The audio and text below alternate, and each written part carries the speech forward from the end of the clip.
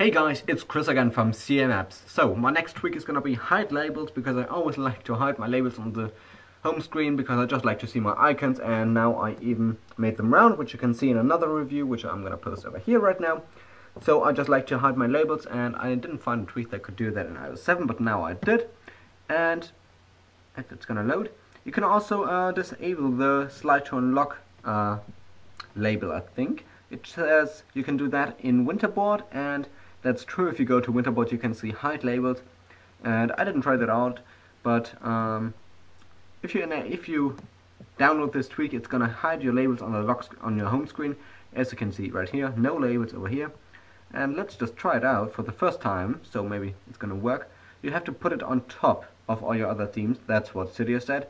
So let's respring it, and maybe I'm gonna keep it if that works. I don't know.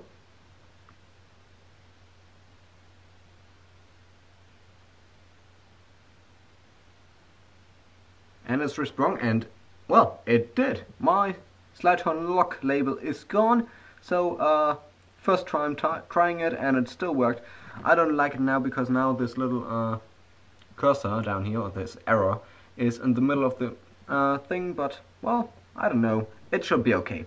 So this is hide labels, and well, that's everything to the review. So thanks for watching, and see you next time.